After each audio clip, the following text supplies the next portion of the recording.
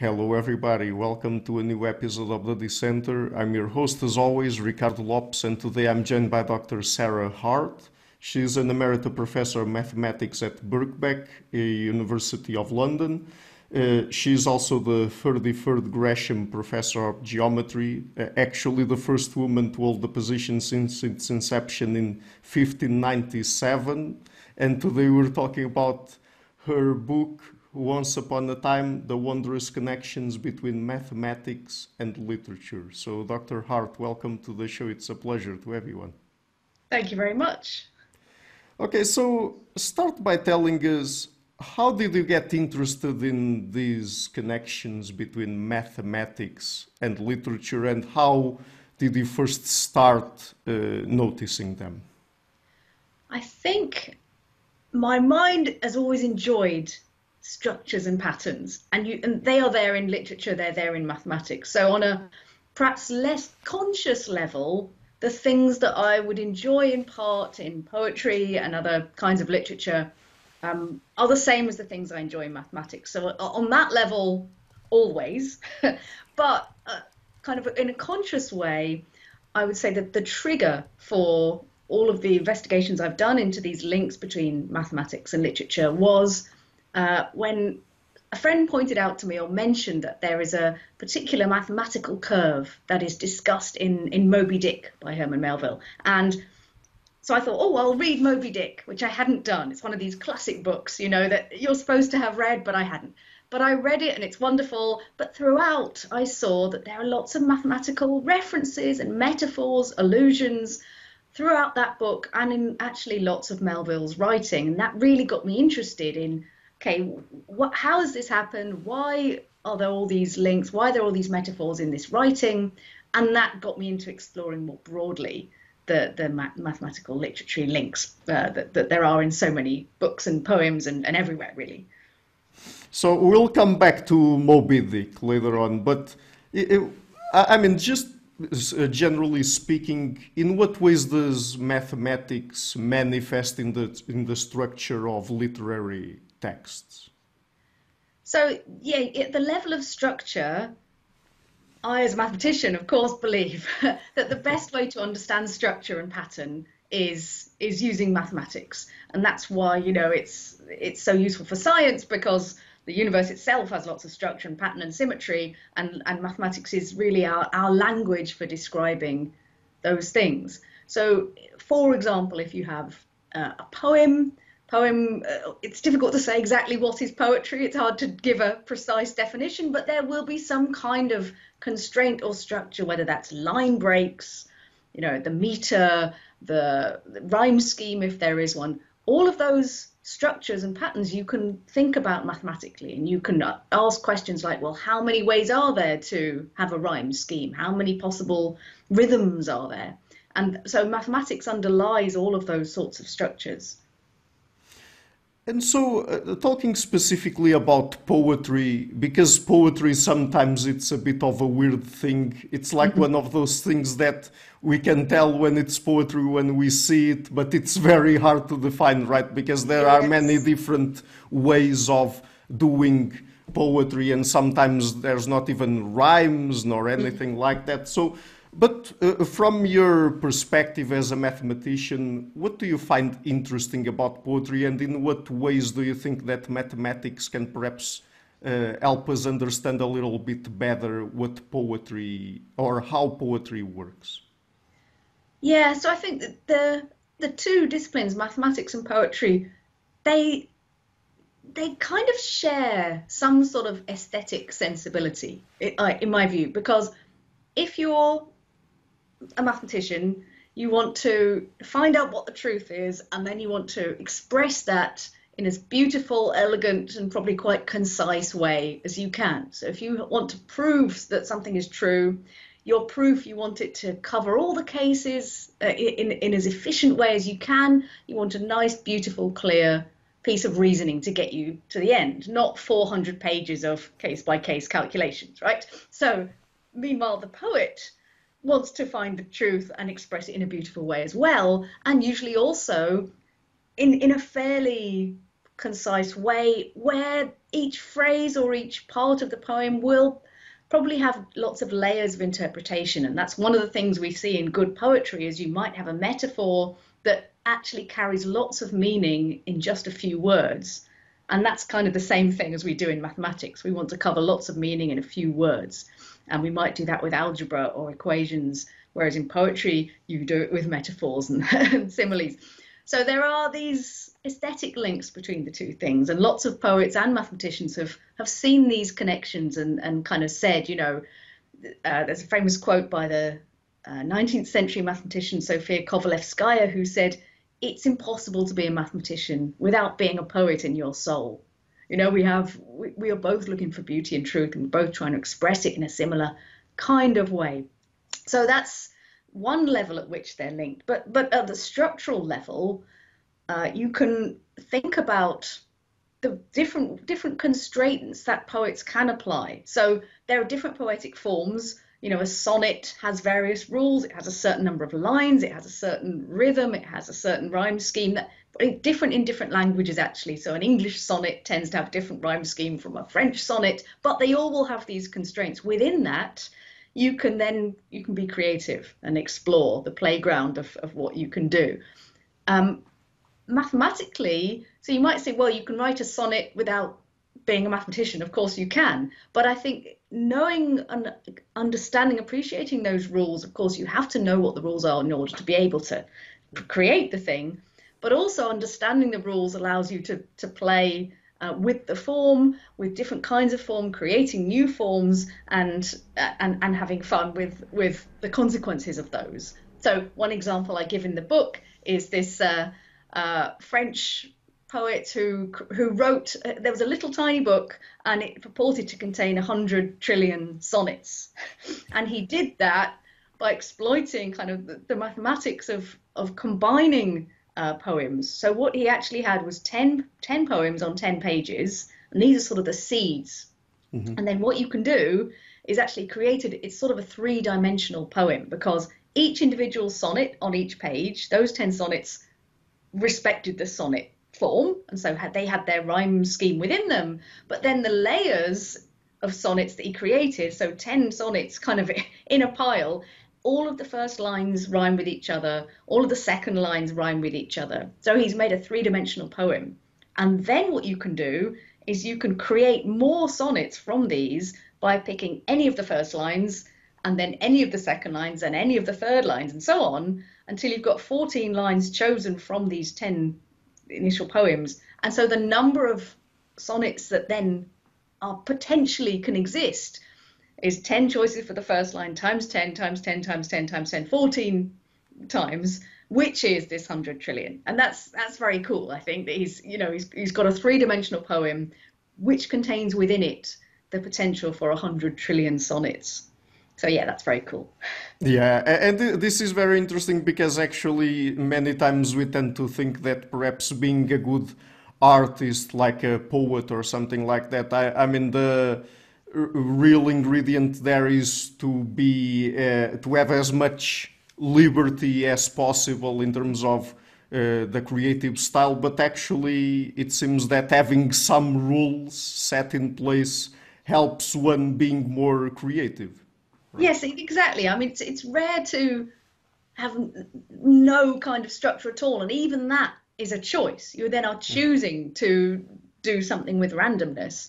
There's a great quote from the Irish poet Paul Muldoon, who said, I've got to get this right, he said that poetic form is a constraint, okay, and it's a straitjacket in the same way that straitjackets were a straitjacket for Houdini. Okay, he's using that thing to give you something exciting, and that's what any kind of constraint in literature, it doesn't restrict your creativity. It actually spurs you on to work within that setup, whatever you've done, whether it's a poem with a particular rhyme scheme or set of constraints, or how many words, or what the form it has to fit into, or various literary forms where people say, okay, I'm going to have this length of chapter, or I will have paragraphs, or I won't have paragraphs, or I'll have a stream of consciousness thing with no sentences at all. All of those are choices,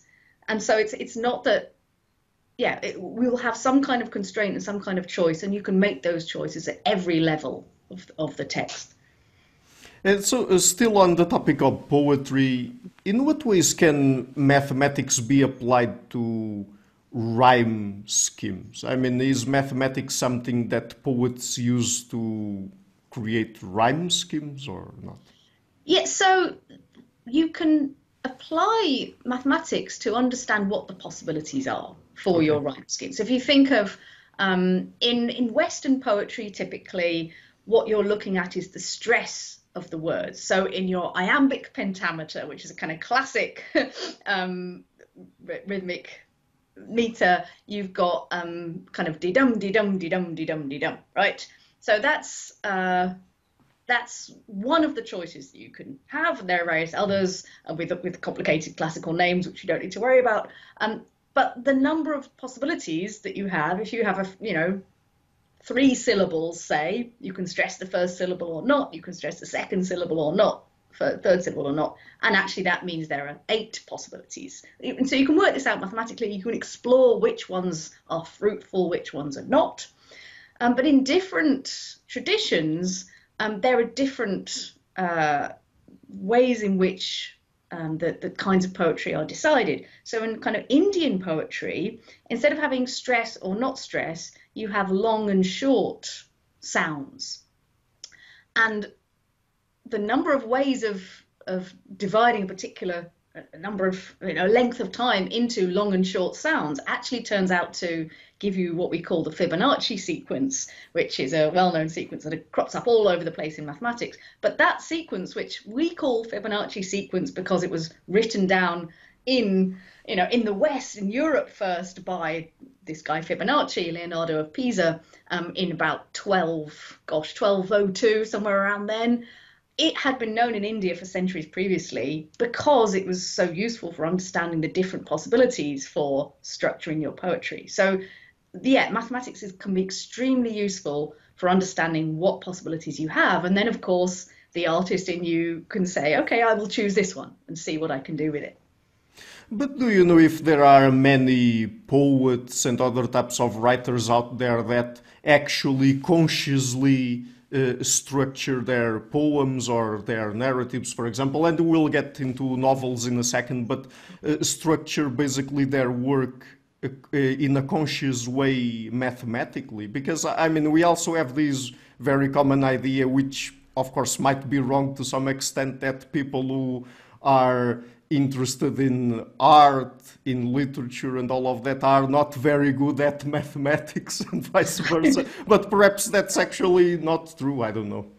I think, of course, I would say this, but I really don't think it's true. I think there is that stereotype, and it's a tragedy actually and I think quite unique to the time that we're living in, that there is this perceived difference between mathematics and science on the one side and art and all creative things. Yeah. As if they don't. And I mean, for a start, if you do mathematics at research mathematics level, you have to be creative, because you're creating and exploring new ideas, you're putting ideas together in a new way, and that is a creative thing. And I feel, as a mathematician, when I'm doing research, I feel much more akin with, an artist who is creating designs, or a poet or a writer. So there's that thing. Mathematics, I think it has the misfortune to be very useful. Like, it's so useful for science that has somehow become what it's perceived to be for. It's as if we said that actually the purpose of art is technical drawing, or floor plans or something. That is not the purpose of art. It happens to be useful to be able to draw if you're going to be, I don't know, an architect or design machines, but that's not what art is for. And for me, that's not what mathematics is for. It just happens that it's very useful. But that's not all it is. So this perceived difference is really not there. If you look, on close inspection, there have always been writers and poets who have enjoyed mathematics. Mathematics itself, in many cultures, so if Sanskrit mathematics, it was passed on via an oral tradition. That meant it was put into poetry. So books about mathematics from India, 1,000 years ago, they are poems. And the problems are posed as poems, really beautiful poems about, there's one I quote in Once Upon a Prime about a lovely little algebraical problem, but it's about a swarm of bees flying from one flower to the next, and some of them stop on this flower and some of them stop on this flower, and the question is to work out how many bees there were in total. So you get this lovely poetry which is describing mathematics, and you get mathematicians who are also poets, like Omar Khayyam, famous for the Rubaiyat, that we still read, also did really brilliant work in algebra, and proved results that were not known in the West for 400 or so more years, using clever geometrical arguments. But of course, we remember him now as a poet, but he was these other things as well. So yeah, actually, this dichotomy isn't really there, in my view. Right. So talking about novels now, can mathematics be used to, for example, structure a story? Yes, absolutely. And there are several ways this can happen. So one way is by actually thinking about components of your story and how you're going to put them together. For instance, in terms of actual structure and length of the writing, one example I like to talk about is The Luminaries, which was Eleanor Catton's wonderful novel that won the Booker Prize in 2013. And she had lots going on in the book, lots of structure and themes. Kind of an overarching theme in the book was the interplay between chance and fate and how much we're in control of our destiny or not. And to illustrate that, she associates, there are 12 important characters. She associates them in some way to the signs of the zodiac. And then there are two main characters, the lovers, who are the luminaries, the sun and the moon. And so there's a lot of astrological information that she deploys, the 12 characters with their zodiac signs. She looks at kind of where the stars were in the sky at the exact time the events are set, and to some extent their actions are influenced by that, in terms of what the characters will do. So she does that not necessarily because she believes in astrology, but because she wants to impose this outside thing to show, actually, are we always in control? But mathematically speaking, the really interesting thing is what she does with the chapter lengths. And to kind of, again, associated with these astrological themes, there are 12 sections or chapters in the book. And kind of like the waning of the moon, each chapter is half the length of the one before. So you've got, this is in mathematics we call a geometric progression, where you've got this constant kind of fraction each time that you multiply by. So there's a very long first chapter, and then the next one's half the length, half and half and half. So they quickly, and you feel it happening when you're reading the book, the chapters are getting shorter and shorter and shorter. That has a really interesting effect when you're reading the book. I mean, you don't necessarily know that that's exactly what's happening, because actually the implication of that mathematically, if you do like a half and then a quarter and then an eighth and then a 16th and something, you never actually get to one. So the whole of the book after chapter 1, the total of that is actually less than the length of the first chapter, all put together. So when you're reading this book, you don't know what's happening because the first half of the book is kind of all within this first section. But then as it carries on, it picks up pace, you feel kind of the gears are turning, things are getting spiraling in on these two main characters, and so you get this quickening of the pace, the action is speeding up, the sun and the moon characters, their fate is being kind of determined around them, and they're losing control of the situation. So it makes for a really good read. It's a fantastic book, and that mathematical structure really adds to it, and that for me is an important criterion. Don't just impose some random thing. Don't say every third word must begin with L or something. That you could do that, and that's a constraint. But unless there's a compelling reason that this will enhance the narrative, then that will not be worth doing. And it's the same thing in mathematics, because in mathematics we don't just have any old rules for any old reason. We set up the rules of geometry, for example, the axioms, for a reason. It's because we think this is related to what's happening in the real world.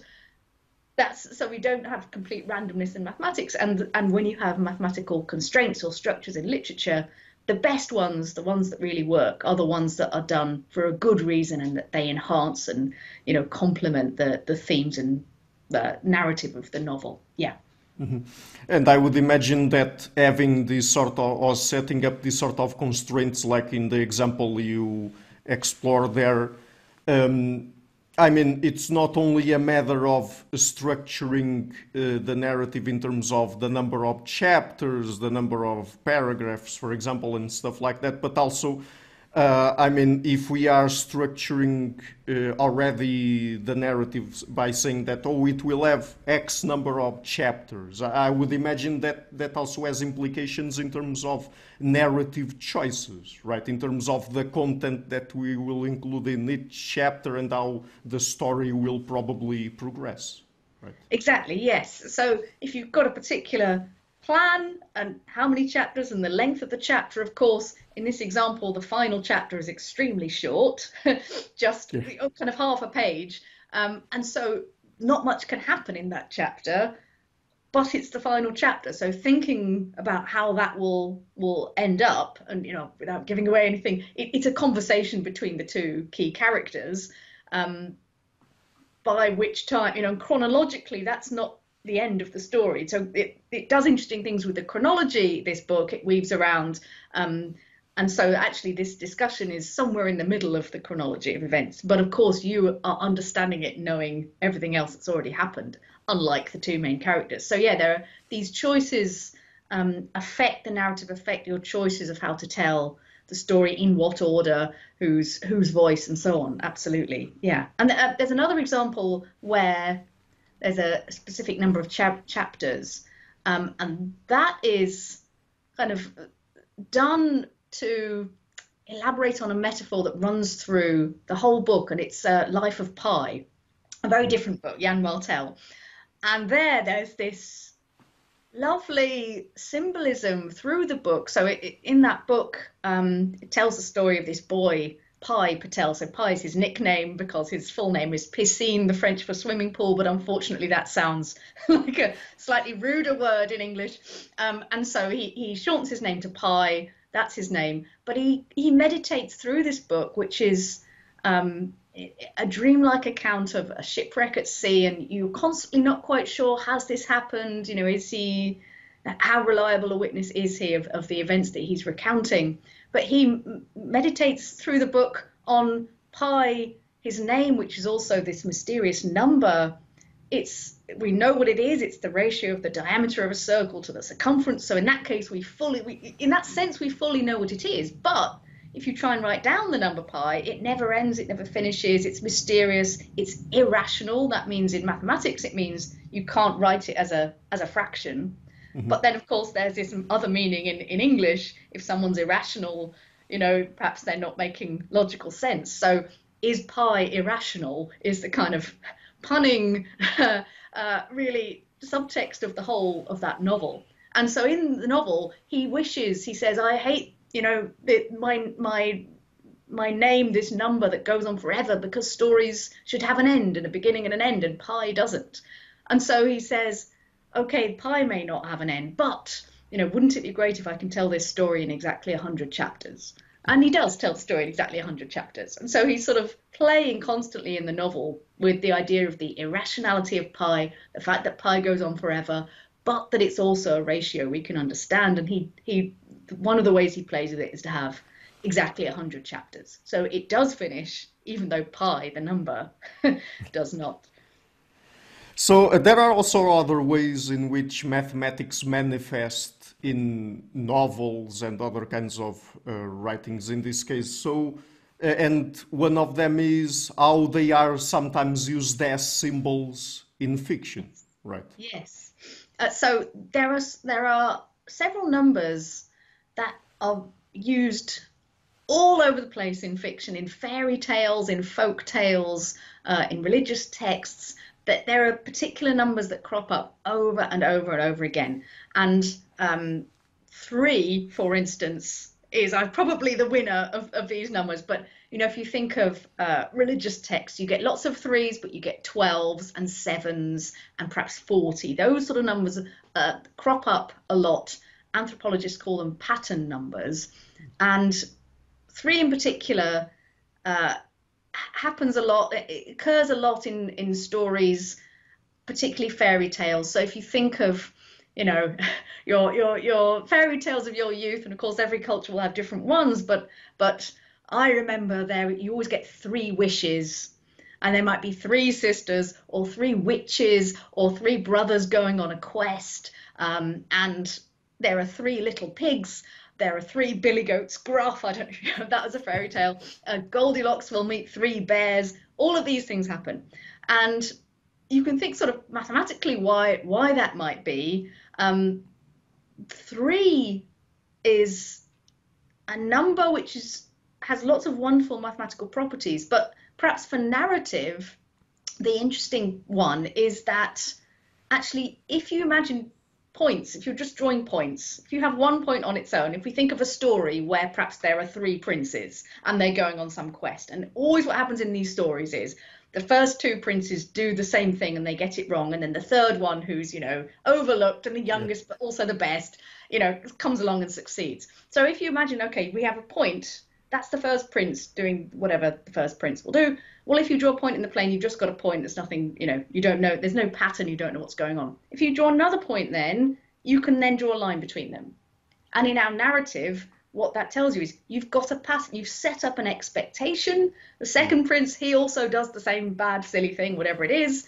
And now you have an expectation. But then, you know, if you draw a third point, you can draw it over here. You subvert the expectation and you've gone up fully a dimension, because now you can make an actual shape, you know, make a triangle. And in the story, the third person does something different. And that is a surprise, and that grabs our attention. And you get it in jokes as well. There are lots of jokes where, you know, you have three people and whatever stereotype is prevalent in the country at the time, but there's two normal people and one idiot, right? and the two normal people do the normal thing, and then the idiot does something stupid. And again, it's the same thing. You've set up an expectation which requires two, and then three allows you to subvert it. So that narrative structure is very prevalent because of the number three. And there are, you know, other things we could discuss about the number, but yeah, and you also get kind of big numbers occur, usually big powers of 10, because of course we count we count in base 10 usually. So you might have hundreds or thousands, or, you know, in Ireland, when you go to Ireland, you get 100,000 welcomes. In China, for your birthday, you are you know, you are wished that you will have 100 birthdays. So these big numbers also appear in kind of phrases quite a lot. Yeah, but it's really interesting to look at, you know, why that might be mathematically. Yeah, it's very interesting because, I mean, some of what you mentioned there, particularly about the number three, here in Portugal, we have tons and tons of jokes which include three people. It's always the Yes. Englishman, the Frenchman, and then, because we live in Portugal, the Portuguese. Okay. Yeah, Yeah. so, and every country will have its selection of three people. Yeah. Yeah. But by the way, I was just thinking about the number seven in particular. I mean, just as an example, it just came to mind. But since it's also very frequently used, I was wondering to what extent that would be culturally influenced, because, for example, we have 7 days of the week and stuff Mhm. like that. Or even if the 7 days of the week, along with the use of the number seven in literature, fictional literature, stem basically from the same underlying mathematical thing, let's say. Yeah, yeah. I mean, yeah, it's an interesting one, and there's always, I think, a balance between there'll be a mathematical reason, and then but there's quite often either some sort of cultural reason or a natural reason. Sometimes there's even a biological reason. I mean, we have, this is why we have 10. So there's no mystery to that. And of course, then you can say, well, mathematically, that's why we have stories mention hundreds and thousands and big powers of 10 as big numbers. And you also get the phenomenon where if you want to say a number is really big, you give a power of 10 and then you add 1 to it, 1001 Arabian Nights, for example. Yeah. But in the case of 7, I think there are various theories about why, perhaps astronomical reasons why people might think 7 is important. Like there was, a long time ago before telescopes, you could see the sun and the moon, and you knew about the Earth, and then there were only like 5 planets you could see. So there's somehow 7 heavenly bodies that we know that move around, kind of thing. So maybe there's something to do with that. But mathematically speaking, I think 7 is an interesting number because it's a prime number, and it's quite small, but it's a prime number. And because of that, you can't break it up in any easy way. So prime numbers, ones that they're only divisible by like themselves and 1. Mm-hmm. So 5 is an example, 3 as well, 7. If you have something like 6, you can break it up into 2s and 3s. And that, although there are some very interesting properties of the number 6, it doesn't then have this strength that a prime number will have. So if you think about rhythms and various kinds of poetry, actually, if you have 7 things, you can't break them up into a smaller bits. So it's got this power of irreducibility somehow. And I think that's probably what's going on there with 7 and also with 5. Yeah. And what do things like turns of phrase, metaphors, allusions have to do with mathematics? Sorry, say again? Turns of phrase, metaphors, allusions. Yes. Yeah, so this comes back to what we were saying earlier, that actually mathematics and enjoying mathematics does not have to be, and historically was not, different from being creative and doing these other things. So of course everyone's different and people have different likings for different subjects, but there are lots of authors historically, and I'm sure now, who enjoy mathematics, and it's kind of part of the furniture of their brain. And so when they are reaching for a metaphor or an allusion or some imagery, sometimes it's a mathematical idea that comes to them. So this is, Herman Melville's one of these people. George Eliot is another. James Joyce. They enjoy mathematics, and so that might come to their mind as a way to illustrate an idea. And actually, there's one phrase that we all have as it's comes from a mathematical problem that's 2,000 years old. But certainly in English, we talk about squaring the circle. As that's a circle you can't square, we'll say, if it's a problem that can't be solved or a difficult question. And I think people, like with all metaphors, you use them without necessarily consciously thinking of what the metaphor comes from. But that to me it's fascinating, that this ancient Greek problem of geometry, which actually is impossible, but it took, 1,800 years to prove that you can't square the circle. So this is the problem of, if you've got a circle, can you construct with like ruler and compass a square with the same area? That's the question. You can't. But this was one of the big problems of ancient Greek geometry. Can we do this? And this has entered our language as a phrase, squaring the circle, which is very interesting to me that happened, because it meant at some time there's enough people who genuinely know about this geometry problem for everyone to go, oh yes, that is a problem that's very difficult, So there are these phrases that kind of everybody knows, but then specific authors, particular authors, have, just because they like mathematics, it sticks in their mind, they will use particular allusions that are mathematical. And of course, I enjoy spotting those. Yeah. And so tell us about a few of those in Moby Dick, since you mentioned that book earlier. Yes. So Moby Dick, of course, it's a very rich text. It has lots and lots of of metaphor in it and symbolism from, you know, a huge range of sources. And to say it's a story of going on a whaling ship and hunting whales does not cover in any way what it is. Of course, it's not just a seafaring yarn, but Ishmael, the narrator, he signs up as a deckhand on a whaling ship, the Pequod, and of course then Captain Ahab takes them on this ultimately doomed mission to find the great white whale, Moby Dick.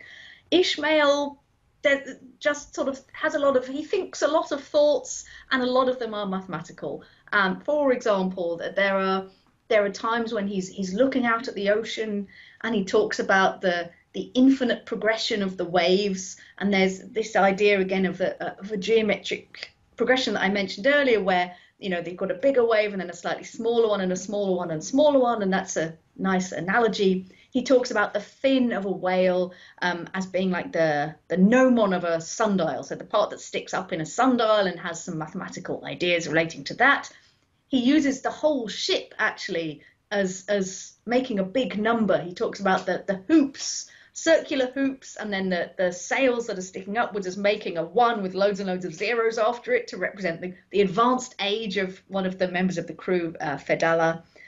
The crew members themselves use mathematical allusions. So there are Captain Ahab at one point, he wants to say that the cabin boy is very loyal, and he says, "You're loyal like the circumference to the center," which is, you know, the circumference of the circle loyally stays always the same distance from the center. So that's a nice allusion as well. And then there are these references by various of the officers on board. So Stubb, who's the second mate, talks about using mathematics texts to do calculations, and he almost finds mathematics like magic. So he talks about the Kabbalistic contrivances of these mathematical symbols that he's using. Ahab does calculations on his ivory leg. Ishmael loves the data and statistics about whales so much that he has them tattooed on his skin because he had nowhere to write them. So there's all of this going on. And then just a final one, my favorite allusion or discussion is one day Ishmael is just sort of daydreaming again while he's cleaning these great big cauldron-like vessels called tripods, where they render the whale oil very messy, and then they have to clean them. And he's just cleaning this thing, and he notices that whenever he accidentally drops the soap that he's using to clean, that it always reaches the bottom of this big pot in the same amount of time. And he says, this was when I was kind of struck by this fact of geometry, that there's a curve where this is true, and the curve is called a cycloid, and that's a curve that was studied by every mathematician you can think of in the 17th and 18th century. Galileo, Newton, Leibniz, Descartes, Fermat, Bernoulli, Mersenne, all of the famous names study this curve. It was really, it's a fascinating curve. But Melville just drops it in, to Moby Dick, which is really lovely to see. And another thing that sometimes writers do in their novels is that they actually feature mathematical themes themselves. Either they are actually sometimes part of the plot or sometimes referenced by, for example, characters or something like that to explain part of the narrative or to make it more compelling. So what would be some examples of that? Yeah, so we mentioned earlier Life of Pi, which has this sort of regular discussion of the number pi compared to the character pi. Of course, we have to mention Alice in Wonderland because that is written by a mathematician, Charles Dodson, who used the name Lewis Carroll for this, for his fiction writing. And there are loads of mathematical ideas in Alice in Wonderland, but almost the whole book and the sequel, Alice Through the Looking Glass, are kind of discussions or explorations of logic, mathematical logic, because repeatedly what happens with Alice, there'll be some idea or some strange thing that happens, and it's a sort of strange logic because it's not something that can happen in reality, but then there are consequences of it. So she shrinks and grows repeatedly in the book, and if you can shrink to a tiny size, then logically you could swim in a lake of your own tears, right? And that's exactly what happens at the beginning of Alice in Wonderland. So there are these sort of logical consequences, and there are various jokes and puzzles around logic, and scenes where people discuss, this happened, and then Alice will say, oh well, if that happened, then the next this would result, and they say yes, and then they get themselves tangled in a logical knot. So this kind of reductio ad absurdum idea in mathematics, that is a genuine way of proving things in mathematics, is really the whole of Alice in Wonderland is one big reductio ad absurdum. So that, for me, that's what's going on there. Perhaps closer to the surface is another book which very different in spirit from the Moby Dicks and the Ulysses, other things we might discuss, but Jurassic Park, right, which of course we've probably all seen the film Jurassic Park, but it was a book first, and one of the big themes of that is the idea of chaos theory in mathematics, where you can start off feeling like you know what's going on, but then the system becomes chaotic and kind of exponentially you lose control of what's going on. And we know this is a phenomenon in kind of weather forecasting, where the issue is, however close the initial conditions that you put into your model, after some time they start to diverge, and then we'll have no idea what's going on. So to illustrate this idea, and one of the ways people talk about it is that the butterfly effect, right? That somehow the difference between a butterfly flapping its wings or not in the Brazilian rainforest 2 weeks later means there's a hurricane or there isn't. So in the context of setting up a theme park full of dinosaurs, even if you think you know what's going on and got everything set up and under control, perhaps that is not what's going to happen. So, that's one of the themes that's discussed in Jurassic Park. And to do that, so there's a mathematician character called Ian Malcolm, who is kind of there. His purpose in that book is to explain these ideas and to be the one who's saying, oh, you better be careful, you might get eaten by a Tyrannosaurus Rex. He's like the prophet of doom here, explaining mathematically why you should not have such hubris to do what these guys are planning. But in the book itself, there's a really nice kind of extra thing, which is that the book is divided into 7 sections, seven sections. And at the start of each section, there's a little curious little picture. And each section, it's the same picture, but it gets more complicated. And this picture is actually a mathematical thing called a fractal, which is a kind of curve that you produce with an iterative process. So you do the same thing over and over and over again. You might be like, each time you have a line, replace that line with a little zigzag or something. And so you repeat this process over and over again, and what you end up with is extremely complicated and hard to predict. Whereas the first picture is just a few simple straight lines. So again, he's using fractals to illustrate the idea of chaos theory, which is already itself mathematical. So that's very nice. And how accurately do you think these sort of mathematical themes tend to be explored in fiction? Because sometimes, particularly when it comes to, fiction that is based on crime, or, for example, Dan Brown's books, the Da Vinci Code and all of that. Sometimes it gets a little bit into conspiracy theories. Of course, in that particular case, it's not that.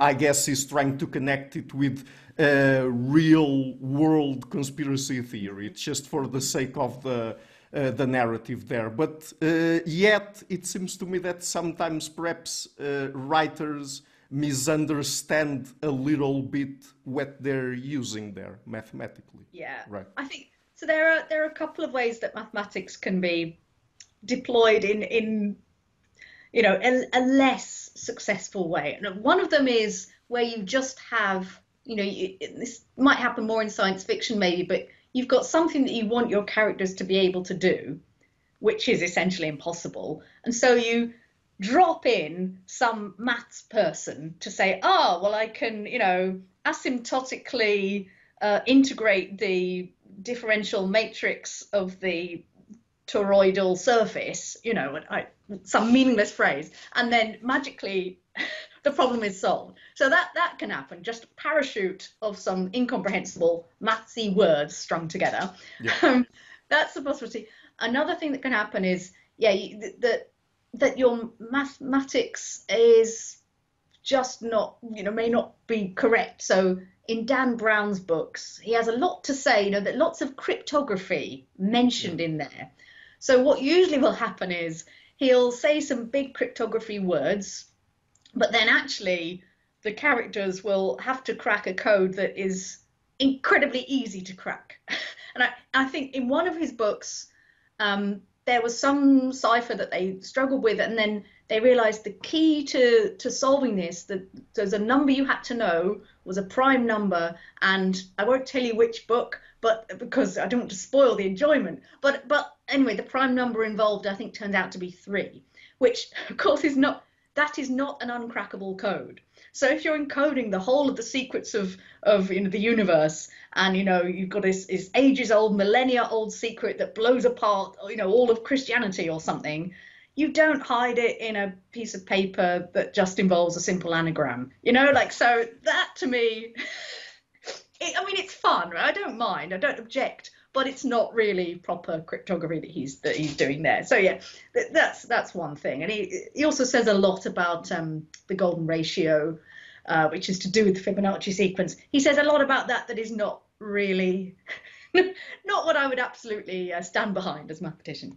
So there's that. Sometimes you do also get some sort of tropes around mathematician characters, and about it's a lazy way for authors to say someone's a genius, is to make them solve Fermat's last theorem, and find a short little proof of it, or do some amazing bit of mathematics.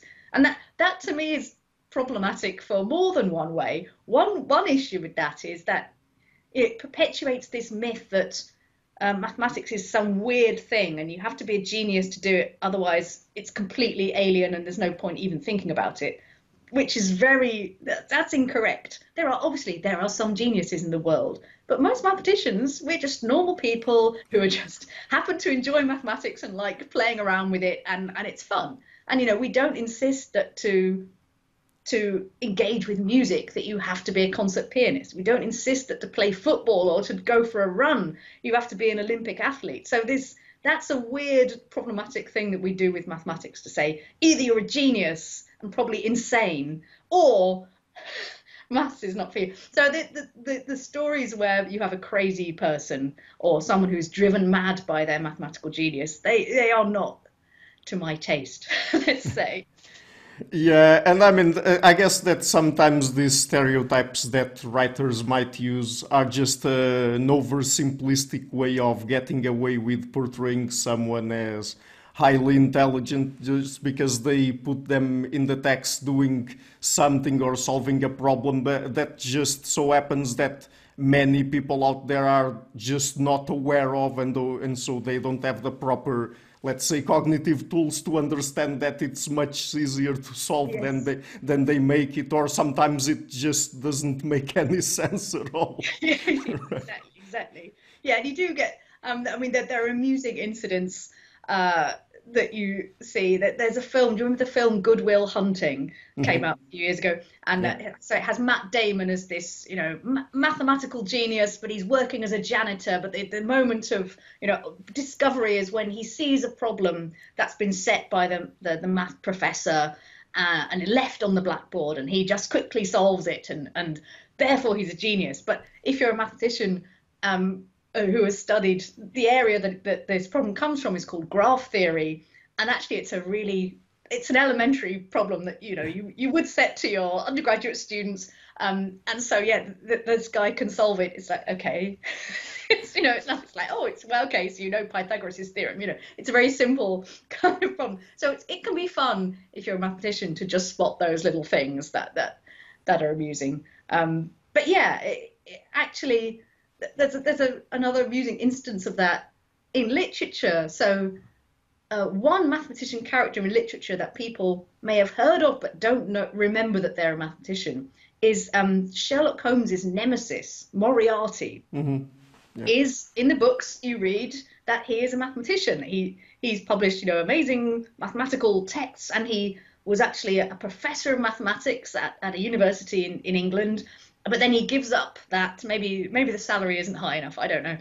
He gives all that up and becomes the Napoleon of crime. But in the one of the Sherlock Holmes stories where he's introduced this character, he says that it's his treatise on the binomial theorem that gets him this professorship. And the binomial theorem by that time was, I mean, it was several centuries old, and it was quite elementary. It's like being a professor of adverbs or something. You know, it's it's the wrong example to use. So it's just amusing that Arthur Conan Doyle describes him in this way, and he's this genius, but his actual dissertation is on a very elementary mathematical theorem. Yeah, I guess that many of these has to do with just suspending your disbelief, because Yeah. it's not only about mathematics, but even sometimes, particularly in crime stories and all of that. I mean, there are twists and things that happen that if you stop 10 seconds to think about it, they do Yeah. not make any sense at all. But if you're just in the moment, like in the flow, reading the story and all of that, you don't even notice it. So Yeah, exactly. Yes, and I have no objection to a bit of, we call it hokum. There is no problem with just having a fun yeah. romp that is just takes you along for the ride. That's completely okay with me. But sometimes it's quite funny if you can just spot a little. "Oh, okay, that's not right." Yeah. And so, one last topic then. What about the idea of mathematics itself? I mean, when it happens that authors explore mathematics itself in books, in stories, how do you look at how they tend to present it? Do you think it's accurate or not? Well, it very much depends. There's a range of ways and range of authors. I think you do sometimes get the portrayals of, yeah, the mathematician who is a genius, but perhaps an oddball or something. But the ones I really like are where you get mathematician characters who are just, they are people. They're people like everybody, with good parts and bad parts, Yeah. and they are three-dimensional personalities and characters. And where mathematics itself is presented as being kind of interesting and intriguing and fascinating and beautiful, because that's of course how I think of it. And I think one of my favorite authors for doing this is the playwright Tom Stoppard, who in several of his plays features mathematical ideas and themes. And my favorite of all his plays is Arcadia, which is the story of, well, it's set in two times. It's set in the present-ish day and in the start of the 19th century. And in the 19th century parts of 1809, I think, there's this young teenage girl, Thomasina Coverley, who is kind of very good at mathematics, and she has lots of exciting ideas. She's got ideas that might kind of give a future hint of perhaps fractals, but she can't invent fractals yet because you need computers for fractals. And then she has these fun discussions about mathematical ideas with her tutor, but there's also a whole story going on about, did Lord Byron visit the house, and there's this intrigue going on between the present day and then. There's a sort of hint that maybe, is this young girl supposed to resemble Ada Lovelace, who is this kind of early mathematician and Byron's daughter, but she's credited with writing the first computer program. So that character, Thomasina, is a joy. She's enthusiastic, she's bright, she's funny, she's silly, and all of those things. The mathematics he gets right. They have this fun discussion of Fermat's theorem, and he doesn't fall into any of the mistakes that I've mentioned. He doesn't have anyone prove it in 5 lines and all of this. So they have this fun discussion of this and lots of other ideas. And his other plays as well, Rosencrantz and Guildenstern Are Dead is another great one, which was made into a film actually about 20 years ago, I think. And there they have these discussions about probability, and if you throw a coin and it comes up heads 90 times in a row, that could theoretically happen, but it feels wrong. So what's going on there? Why, how can we understand probability in that context? So those are like good examples. But for me, yeah, the best mathematics as you see it in writing, and the best mathematicians are the ones that are human beings. And the best, writers on mathematics get that right, and then it's fantastic. And so let me just ask you one last question. what were your goals with this book? I mean, because it's a book for a general audience. Yes. What would you like for it to be like the? What would you like for people to take away from this book? Particularly people that, I mean, they might be able to understand mathematics, or but they might think that it's just too boring, or perhaps people that think that mathematics is just too hard and they don't even want to try to understand it or something like that. Yeah, so I would say human beings are mathematical. Like our brains are wired mathematically.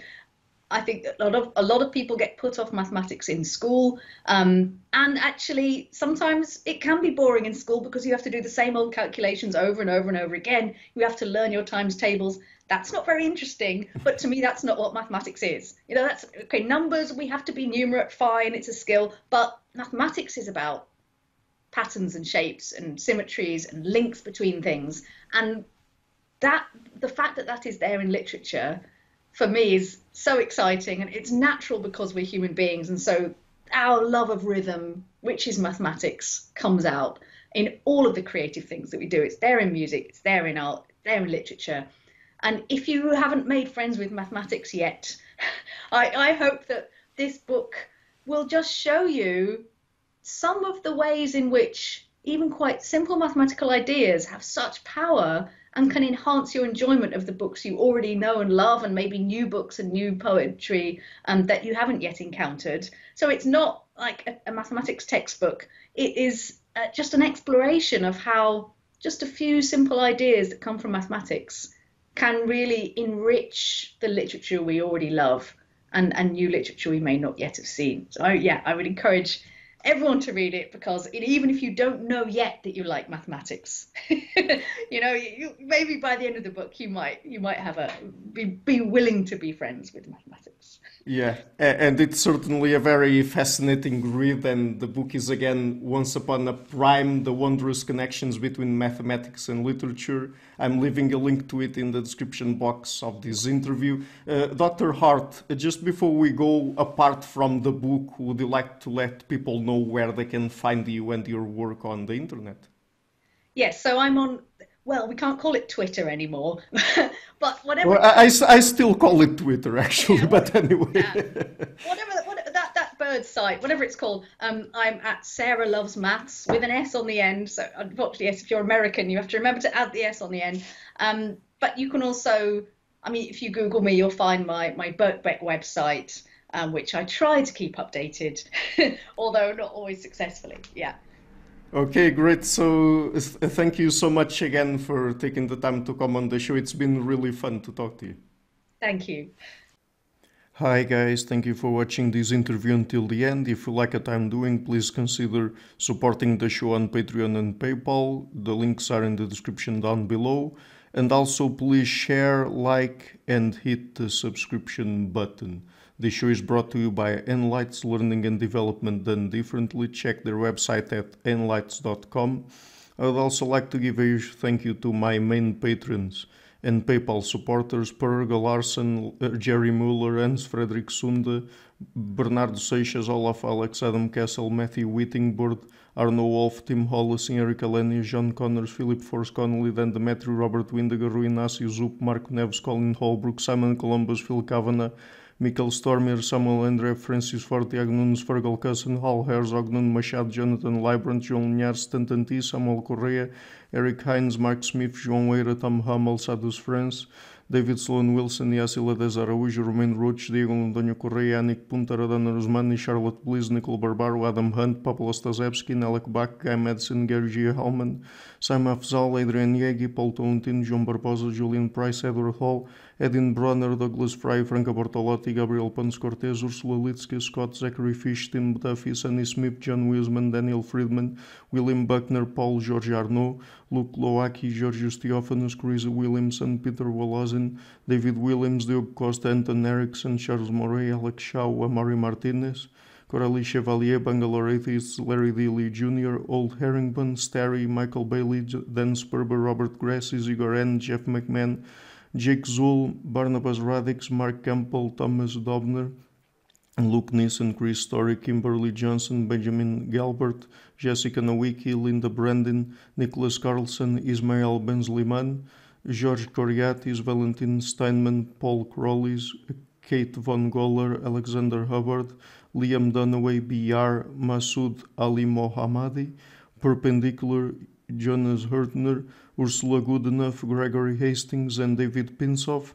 A special thanks to my producers Isar Webb, Jim Frank, Lucas Stefaniak, Tom Vanagdam, Bernard Hugni, Curtis Dixon, Benedict Mueller, Thomas Trumbull, Catherine and Patrick Tobin, Giancarlo Montenegro, Alnick Ortiz, Nick Golden, and Rosie, and to my executive producers Matthew Lavender, Sergio Quadrian, and Bogdan Kanivet. Thank you for all.